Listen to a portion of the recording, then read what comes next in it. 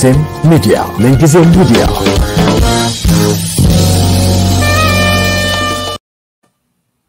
Hello and welcome. I am Reeyot Alemu. My guest today, Robel Alemu, is a PhD student at University of Toronto. Robel serves as Director of Communications and Human Rights Reporting Editor for Amhara Association of America, or AAA. AAA released its 2021 annual report on recorded human rights violations against Amharas.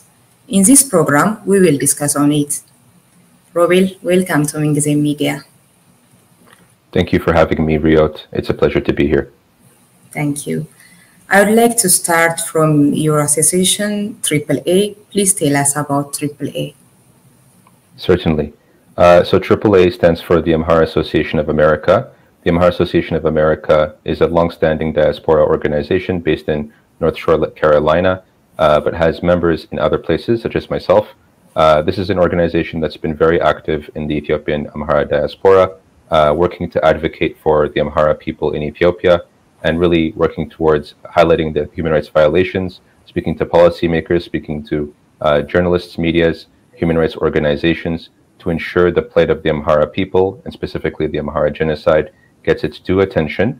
And this has been activities that have been going on for many years, going back to at least 2016, when the Amhara movement or struggle in the Gondar or the Amhara region began with Colonel Demek Azodu and the events that transpired under the TPLF-led government. And now under the current government, as we can see, these crimes are ongoing against the Amhara people, led by the, or under the government led by the Oromo Prosperity Party. And so this advocacy is ongoing, and a lot of these advocacy activities centers around human rights reporting. So AAA spends a great deal of resources on human rights reporting. The funding comes from our donors who donate. This comes from our Amhara community in the international community. And this funding goes towards funding human rights investigators on the ground in Ethiopia to conduct independent investigations into the human rights violations of Amhara people. Thank you, Robel. Now, can you summarize AAA's report for us? Certainly. So this was the 2021 annual report on human rights violations against the Amhara people in Ethiopia. The report basically summarizes AAA's human rights reporting over last year, 2021, between January 1st and December. And the report was published last Friday and can be found actually at AAA's website at www.amharaamerica.org and across our social media platforms on Facebook and Twitter. The report serves as a compendium of AAA's human rights reporting over 2021, in which AAA deployed a team of human rights investigators in Ethiopia to assess areas where alleged human rights violations took place. And so these findings were gathered from survivors, internally displaced people, medical professionals, local officials, both on-site and through remote interviews. On a very general level, the summary of the findings are as follows. We have about 3,308 people that were killed, 1,252 people who were injured, 1,009 cases of rape or gang rape, 111 arbitrary arrests, 62 cases of abduction and forced evictions, impacting at least 1,517 people, and an estimated 5 million IDPs, which had to flee their homes, and this was in the midst of the COVID-19 pandemic. The main perpetrators of these human rights violations were the Tigray People's Liberation Front, or TPLF, the Oromo Liberation Army, or OLA, the Gumuz militants, the Shako militants, and Sudan Defense Forces. And in many cases, some of these perpetrators had backing from the government apparatus. The human rights abuses occurred in the Amhara, Oromia, Benishangul Gumuz, southern regions, as well as Addis Ababa, the capital.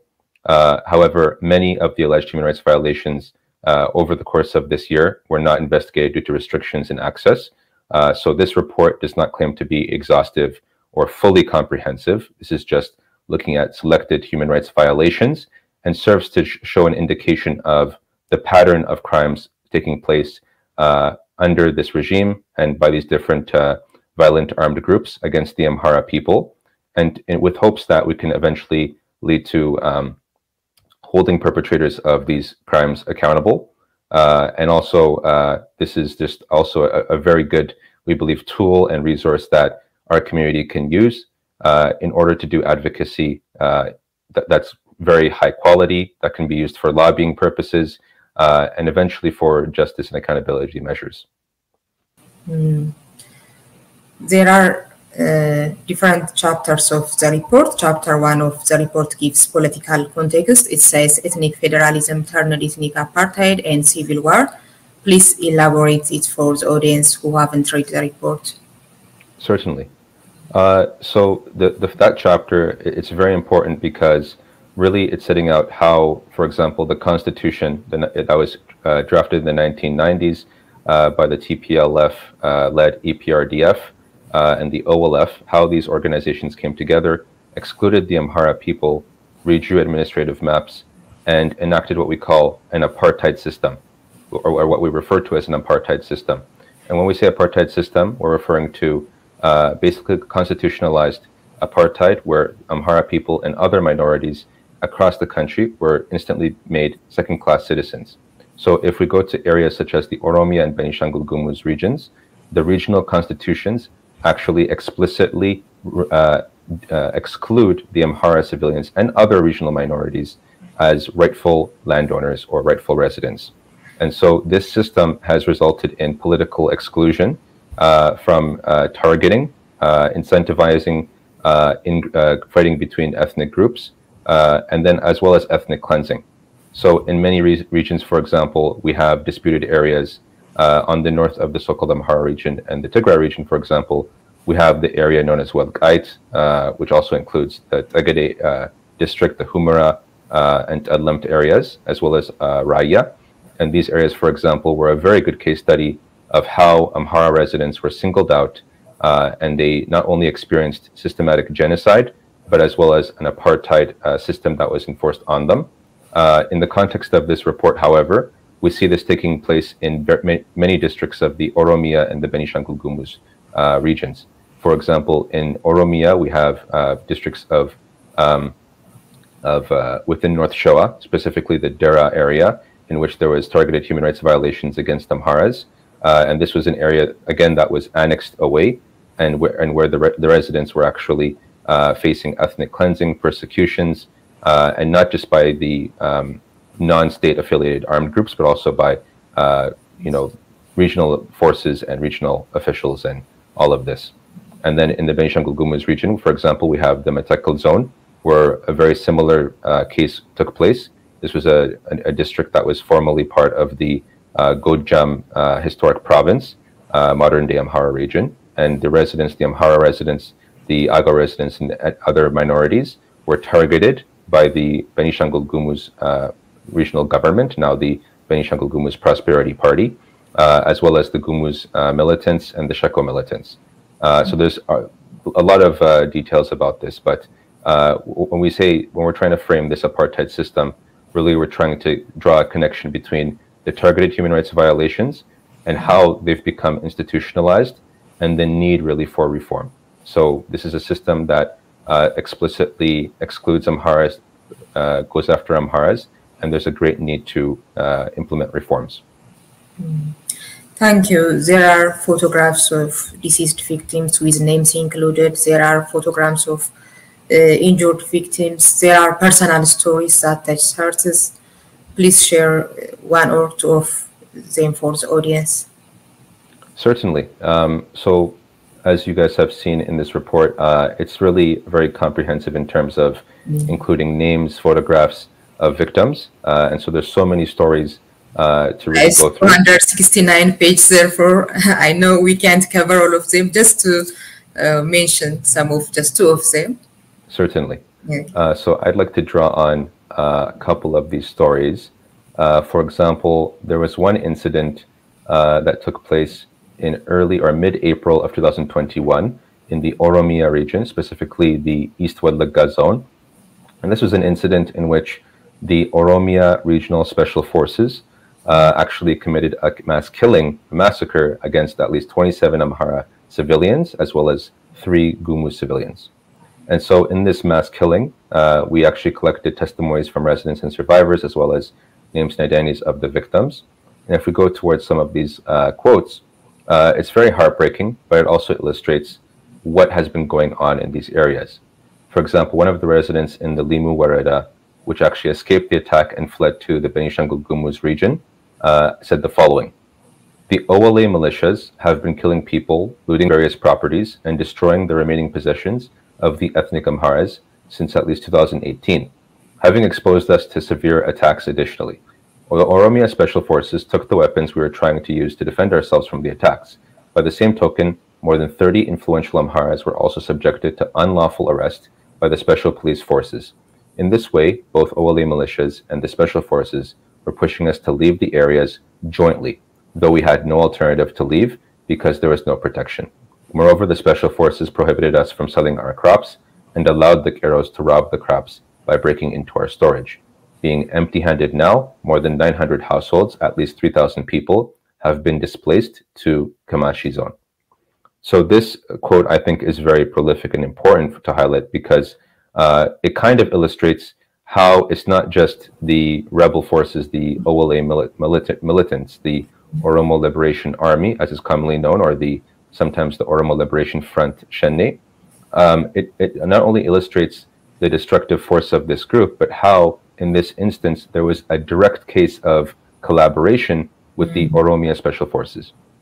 And this should be a very big cause of alarm because this is an indication that these forces, in this instance and many others, have directly colluded. That means there is support from the government structure. So the Oromia Regional Government, the Oromia Prosperity Party, led by Shimadlis Abdisa and the Prime Minister, basically are complicit in this incident. And this is not the only incident where the Oromia Special Forces were actually had a hand in the atrocities. So that's one story. I can move on to another one as well. Yes, very painful because they collaborate, these non-state actors collaborate with the government ones, with the Oromo Special Forces. That's very painful. Yeah, you can proceed to the second one. Certainly. So just for a change of pace now, this incident took place in the Amhara region. And this was actually in the town of Mirsa in the North Wedlo zone, where at least 96 Amhara civilians were killed by invading TPLF forces. At least 6 were injured. And among the deceased victims were actually children, mothers, and disabled persons. And so this took place between August 9th and December 19th of 2021. As I'm sure everyone is aware, during this period, there was a very brutal occupation of districts of the Amhara region by the TPLF forces. The TPLF forces committed many systemic crimes, and throughout this report, really, there's a lot of crimes that are attributed to the TPLF forces. And so in this instance, there's multiple quotes, but really each one of them is very intense. But let me just choose one really quick and just kind of illustrate what happened. One source for AAA actually said the following. So after the commandos left the town, the TPLF, went house to house and killed anyone they could find. They killed 3 members in a single family. They have no mercy, even on mentally ill persons. They killed 4 such people. That's just one quote. There was another one that said, after the fighting ended on August 22nd, the TPLF militias, began searching homes. When they arrived at my home, they started shouting, "Come out." But I was not there. My wife kept silent. She never replied. Immediately, they began firing. One of the bullets hit one of the men on their leg. They then broke into the house. They shot everyone who was inside. 2 of them died instantly, while the others survived. They did not even spare the 6-month-old infant's mother. They shot her to death while her infant was crying on the bed. So this is a very saddening and heartbreaking story, but it illustrates really the extent of the atrocities of the war crimes that were committed by the invading TPLF forces. Just to add some context, this was a period in which, following the June 2021 unilateral withdrawal from the Tigray region, the TPLF forces advanced into the Amhara region and occupied many areas. Even to this day, there are some districts that remain occupied by the TPLF forces, including in the North Gondar zone, the Wag Himra zone, and adjacent areas. So districts such as Abergele and Wag, Alem to Adiarkai, and then disputed areas in the Raya area. And so these areas actually were not even covered in the report because our investigators couldn't reach them. There was large limitation due to security lapses. During the time of the occupation, our team was unable to actually go to these areas out of fear of attacks from the militias.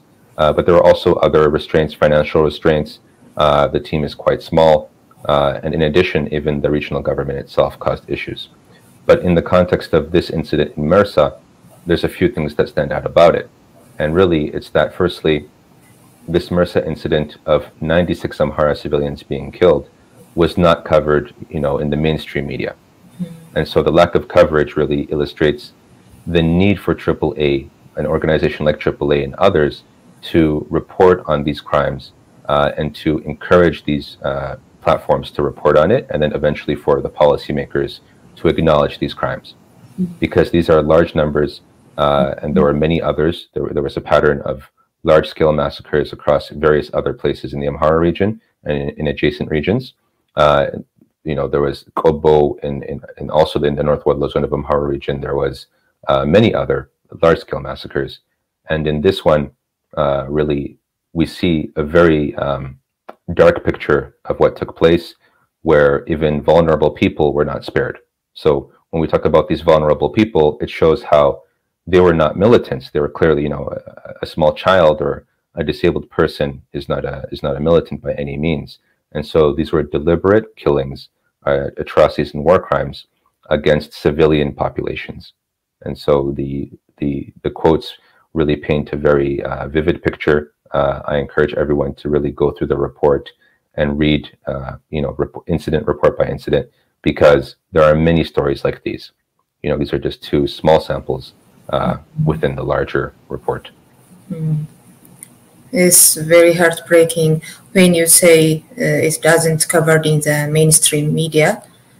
Why do you think, why is the Western downplayed the sufferings of Amharas or other mainstream medias doesn't cover about this kind of stories? Certainly. So I think there's a certain framing within the media. Sometimes there's this concept of the underdog, and I think the framing of the conflict in Tigray had a little bit of a selective nature. So there was more of an interest in Tigray region, and then this took away from coverage of areas in Amhara and in other adjacent areas. However, thanks to the efforts of AAA and other organizations, some of these crimes did get their due attention, but more work needs to be done to highlight this more. But thanks to the work of AAA, for example, we had publications from Amnesty, from Human Rights Watch, Reuters, AFP, Al Jazeera, and many others cover some of the atrocities. But what this report tells us is that it's only the tip of the iceberg. Even our report, again, was not just, it wasn't completely comprehensive or exhaustive of all the crimes due to several limitations. So there's also something there about why there's a need for our community to organize, self-organize, conduct these independent investigations, which require funding. These are funds that are collected from our donors, from our community. So a self-financed investigations that can then go towards enhancing or influencing other platforms, other medias, international medias to report on this. And there was some success in this. Unfortunately, the plight of Amharas has largely been something that has been less interesting. For example, we know that many of these crimes preceded November 2020. So now that we have, talks of accountability and fixations on certain areas, we saw all about the coverage, the extensive coverage of the alleged crimes in the Walqait area, or as they refer to it as Western Tigray. And really, that's a really good illustration, actually, because we saw how a team of researchers from the University of Gondar was able to uncover evidence of mass graves, estimated, death tolls in the thousands of historic victims of the Amhara genocide. And so when we talk about Amhara genocide also, this is a genocide that has historic roots. We can go back to the 27 years under TPLF from 1991 to 2018. We can go to the last, 4 years under the current Prosperity Party of Prime Minister Abiy. And then we can even go back. There's very historic ties to the, the fascist invasion by the fascist Italian Empire, and in between. And really, when we talk about this genocide, again, we're saying, in this case, especially with the TPLF involvement, there are perpetrators who are still around, who have not faced accountability, who have not been given due attention. In fact, when Prime Minister Abiy decided to free the political prisoners, he also freed, the likes of Sibat Nagga, the likes of Abbay Waldu. These were individuals who were top TPLF officials, and we saw how in the report by the Gondar University, how Sibat Nagga was named within the context of the mass graves, the concentration camps. So this really begs the question of, what more can we do to ensure there's visibility to these types of things? We hope that this report can be a tool and a resource for our community to advocate, to join us. For example, right now, AAA is running a phone campaign to be a voice for the victims of the mass arrests. There's there's a mass crackdown happening against the journalists, security officials, activists, really Amharas from all walks of life, and including the Fano Patriots. So the Fano Patriots, in the context of this war, resisted the TPLF invasion. These were everyday people who took up arms to defend their homes and to prevent these war crimes from happening. So I see it very similarly to what we're seeing in Ukraine. Russia, Ukraine, there's a conflict. The people are coming out to defend themselves. So the Amhara defense, the right to self-defense is the same. And unfortunately, the regime has decided to make a mass crackdown on the Fano, suspected Fano, suspected supporters of Fano. And so we've started this global campaign of I am Fano. There's a social media hashtag I am Fano, but a collection of Amhara organizations, including AAA, has been involved in organizing or promoting these protests. These protests are scheduled for the coming weeks. We encourage everyone to show up and to be a part of that movement. It's very important to show solidarity. But I think this report really fits into all of that in a very strategic way, because when it comes to, making the case, for example, for the Amhara genocide, it's really important to have data. When we're doing our lobbying, it's very important to have reliable, high-quality data, names, dates, perpetrators, incidents, all of those details, because it's not enough just to have a hashtag. It's not enough just to say there's a genocide. You need to have some type of evidence. And there's lots of historic work that was done, but there was a lapse, especially in recent years. We know there's an issue, especially in the Ethiopian context, where state medias have not been, objective. So we need independent voices to come and to talk about it. And even in the context of this crackdown, we saw how journalists like Mengizem Mohammed, we saw how people like Meskeram Abarra, Temesgen Desalegn, how these types of individuals who were talking about the issues, who were trying to help the victims, be a voice of the victims, how they were singled out and how they were detained, not once, but in some cases multiple times. So Ma'aza, for example, was a very staunch advocate for the Amhara people, especially for the victims of the genocide in Oromia. You can see the details of that in this investigation, but the regime decided to apprehend her. So it's a huge travesty of justice. But as we advocate for her to be freed, we also need, the evidence to show that what she was talking about, there was merit to that. So that's where I think this all fits in. There are challenges, there's also geopolitical interests, but I think that doesn't mean that, it's a lost cause. It doesn't mean that people have to stop advocating, talking about the issues. In fact, it means there's more work to be done. And this is a very large diaspora that has a very high capacity. It's very important for everyone to be involved. And really, this is something also that it's not just, advocating for the victims of Amhara genocide. You don't have to be an Amhara to do that. You just have to be someone who is interested in justice, who's interested in humanity. It's a question of humanity. So that's how I see it. I hope that answers the question. Yeah, you address it. I think you are feeling the huge gap, especially in English language. There is a huge gap, and you are trying to fill it. And I think you are succeeded. Many appreciate AAA workers, and also some of the people. I heard criticisms about the report, for example, why AAA didn't use the word genocide and like that. Did you read or heard about that, and what is your answer? Thank you for this question. So yes, there has been a little bit of noise. Actually, AAA hosted a session on Twitter Spaces in which the team came forth, took questions and answers from the audience. People were allowed to come up and speak. We addressed not only the report, but the concerns around the report. We've seen the social media noise, but also, you know, the report has received tremendous support, and people have been very happy about it. Again, this is a compendium of reports, basically, of our human rights reporting over over 2021. And so, considering this collection of reports, the title is intended to reflect that. This is a collection of reports on massacres. AAA has always believed, has always, you know, advocated for the Amhara genocide. You can see the hashtag being used across the social media channels. Hashtag Amhara genocide on the Twitter, on the Facebook. You can see the phone campaigns. You can see the advocacy. You can see historic engagements with policymakers, that some of them that were uploaded onto YouTube, that made it to the internet. So I think people who have been following the work, people who have read the report itself does touch on the elements of the genocide. And so I think there was maybe some misconception that maybe because the term wasn't used in the cover page, that somehow this was a denial, but this is not the case. AAA has never denied the Amhara genocide.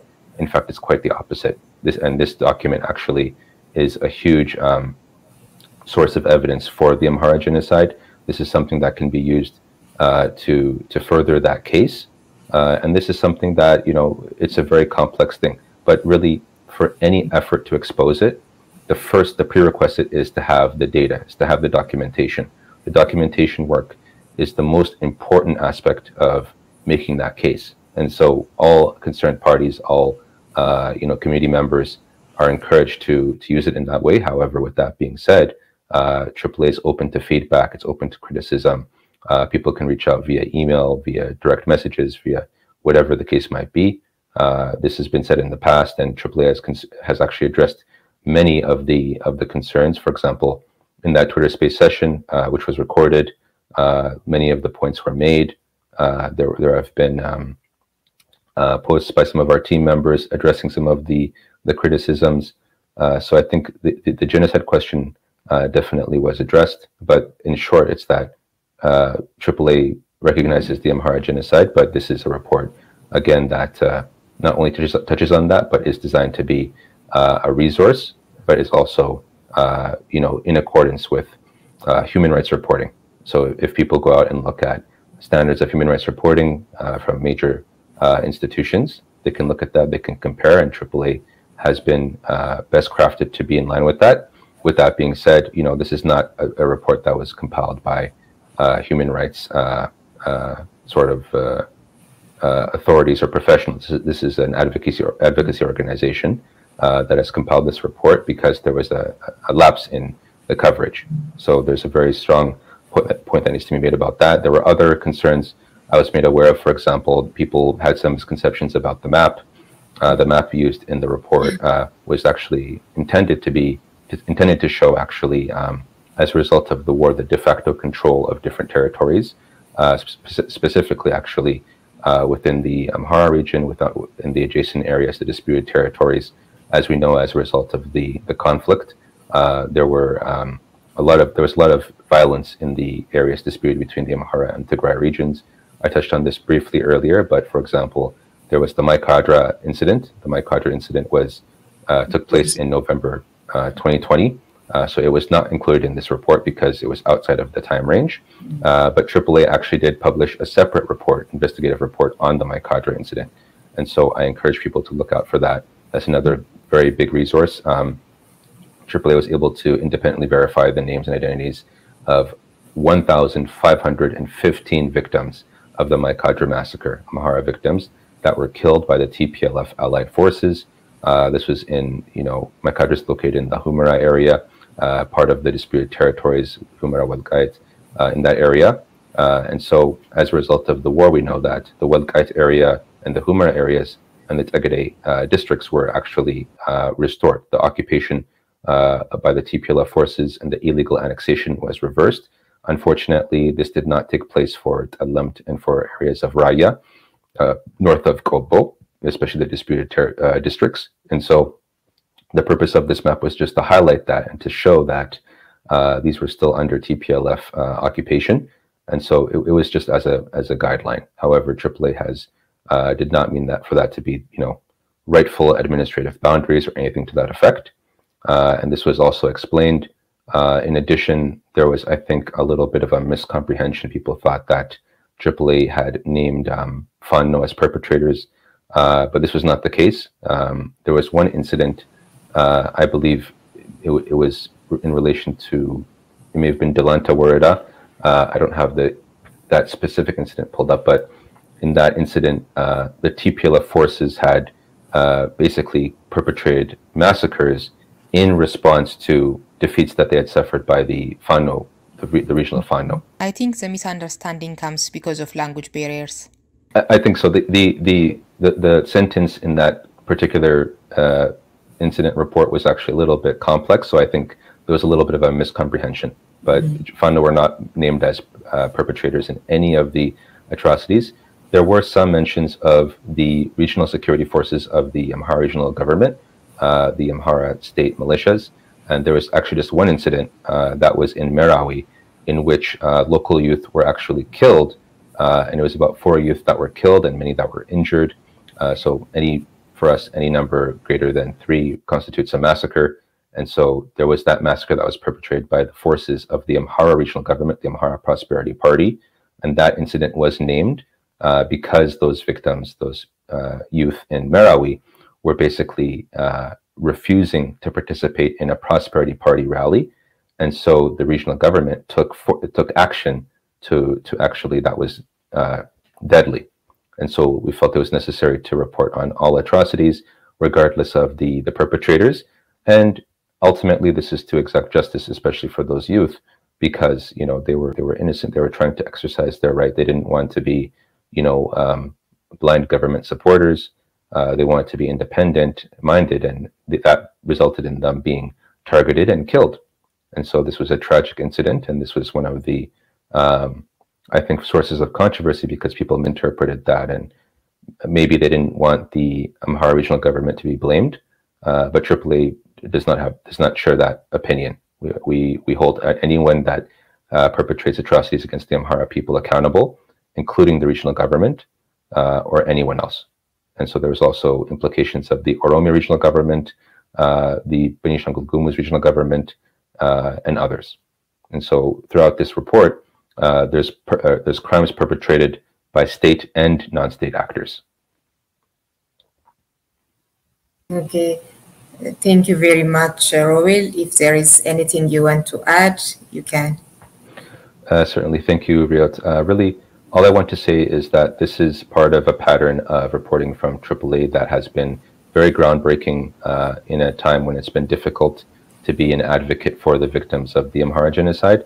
And so I encourage everyone that's interested to read the report, and really, because there's lots of time and effort that was put into it, to at least read it as a minimum, but also to prepare any concerns in a formalized manner, whether it's from individuals or from organizations, registered organizations, and to let us know, because we want to improve it. We want to make corrections if necessary.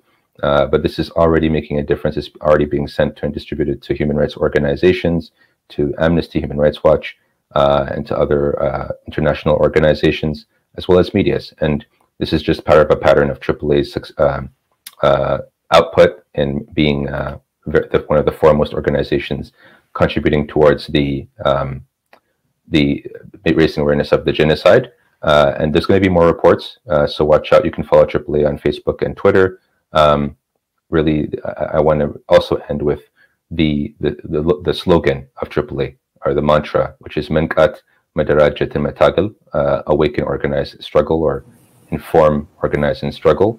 And that, I think, has a lot of deep meaning, because as a community, we really believe in coming together, strengthening our organizations, and then being able to advocate effectively. And so that takes money, that takes time and energy. We're looking for volunteers, people who have time, many hours in a week, can reach out to us and offer to volunteer their time to contribute to these reports, as well as being involved in other areas.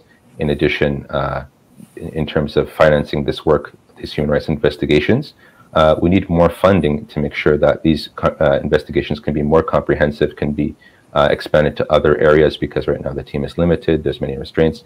But if we have more funding, we can expand them and ensure that all of the crimes that happen are covered, because there's many challenges to this reporting. In the scope of all of this, really, areas like the Oromia region, the Benishangul Gumuz region, the southern region are very hard to access, especially, or particularly. And these areas are very hostile to Amharas. So, having the resources to be able to conduct these investigations can help to mitigate some of those challenges. But with that being said, we don't report these things, happily. These reports are not meant to show, some type of like delight, because these are very terrible crimes that are being reported. The goal of this is just to sort of highlight what's been happening, and then to move on towards, raising awareness of the issue, and ultimately finding accountability and justice for the victims. Accountability towards the perpetrators, and justice for the victims. And so those are the ultimate goals. And yeah, that's all I can say.